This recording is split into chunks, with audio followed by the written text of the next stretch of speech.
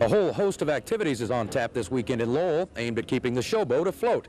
I'm Bill Quiett, and we'll take a look at Save the Showboat when Eyewitness News continues. Lowell without its showboat would be a city with an identity crisis, and it looked like it was about to happen. The showboat found itself $45,000 in debt, and its directors had decided to suspend the 1983 season when what should occur?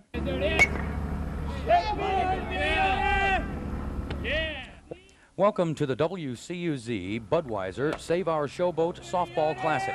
That's quite a mouthful, and it's all the brainchild of WCUZ Public Relations Director Kevin Reynolds. Yeah, I was looking for an opportunity to put together a promotion that included a softball tournament and a concert.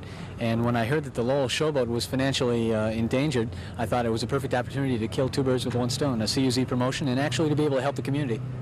The Showboat is, as far as I'm concerned, and a lot of people, it's a historic entertainment landmark in West Michigan. It's one of the very few showboats in existence that actually can run and has a stage built specifically for it and can put on shows.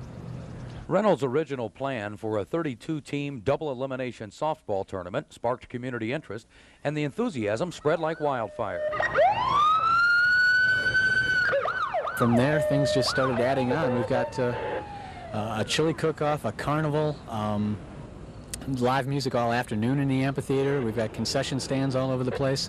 The big parade that's going to start any minute now, and a lot of peripheral activities that a lot of people have pitched in and got involved in.